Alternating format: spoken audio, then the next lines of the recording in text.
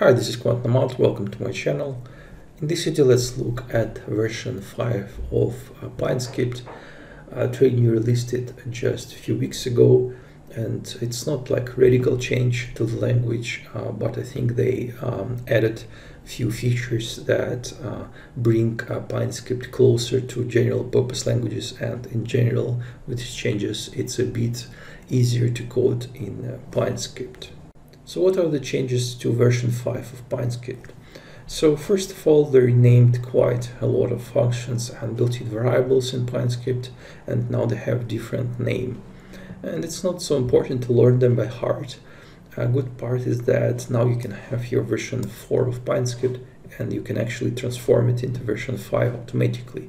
You can click these three buttons here. You can click convert to version 5, and just in a second, TradingView will transform your code automatically to version 5. So basically it will replace all the variables and all the function that had changed its name. So as you can see, it was studying, now it's indicator, it was just input, now it's input.int, and also as you can see now the lowest function, for example, have namespace of TA and so on.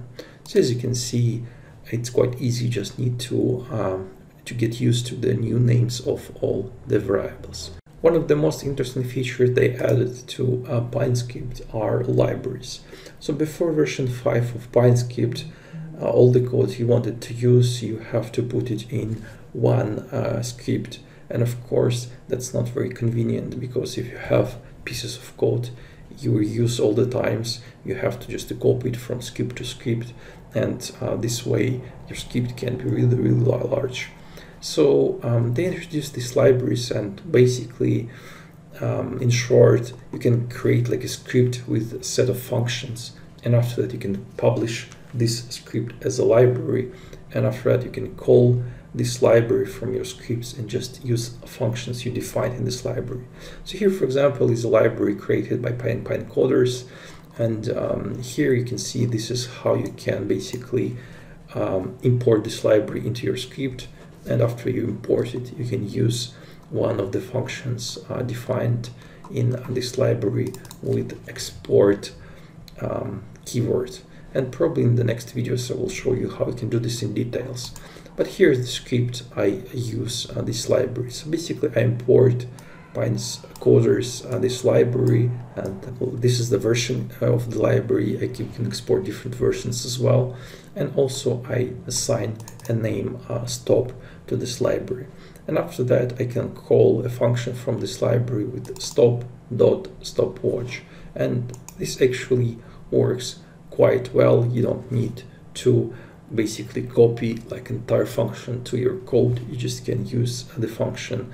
And also what is useful is that you can actually import different versions of the function. So basically, even if they will change something, you will still have access to the version you chosen.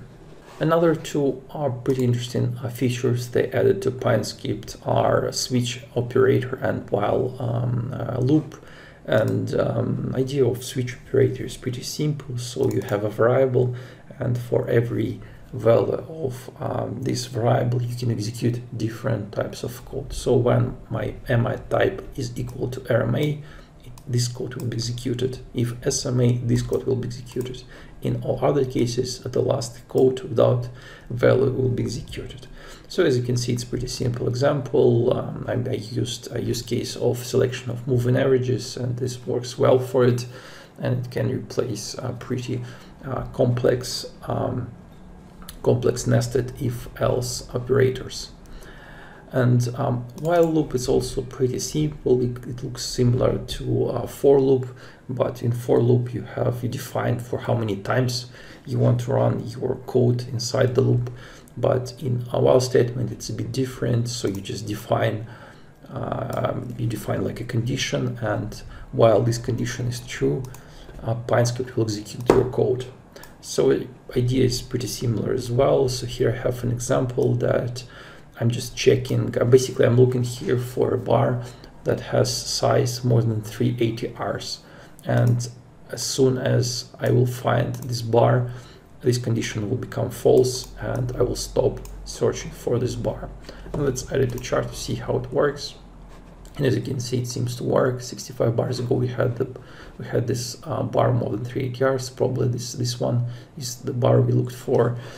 And also what you can do now in PineScript that I do time to time in other languages is create while true loops. So basically this is an infinity loop, but inside the loop you can check certain condition, and if condition is true and you want to stop your loop, you can just break it.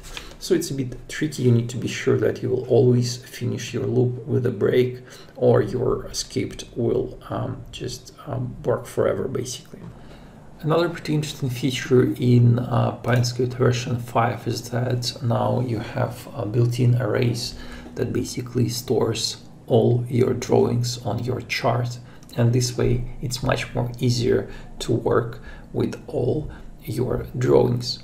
So here, for example, I have a script that draws a line for every new bar of your chart, and now PineScript will store all plotted lines in line.all array. And basically here I have a simple piece of code that checks that if size of the array is more than 10, I will basically delete the first element, the first line from the array, and this will basically delete the oldest line I plotted on my chart. And this works very fine, and with this kind of things it's really easy to control your drawings on your chart. And of course you can have arrays for labels as well, for boxes and for tables as well, so you can work with them the same way as with lines. Now you can also generate custom errors in PineScript. So here I have example of Rivian, and they had APO only yesterday, and for now they have only 1 day of data. And of course, based on 1 day of data, I cannot compute many indicators.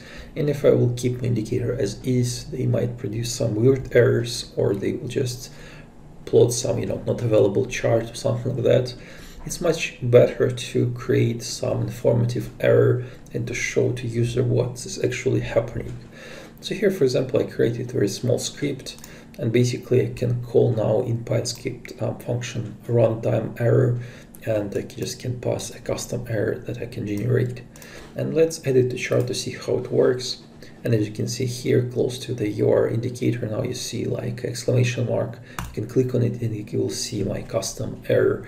So it can be quite useful to give users some useful information and not just to show some kind of default errors.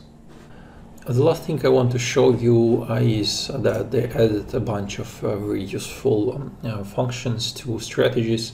So now you can access some interesting statistics about all your close trades and all your open trades. So this way you can compute some indicators to analyze your backtesting better, or probably you can base your current trades based on your past trades somehow, and so on. And also they also added a few functions to work with different currencies and transform different currencies between each other, so it can be quite useful for you as well. So I think that's all for this video. As you see, it's not so radical, this update of the PineScript, but I believe that this can open their way to adding more pretty interesting things to PineScript. So thank you for watching. See you next video.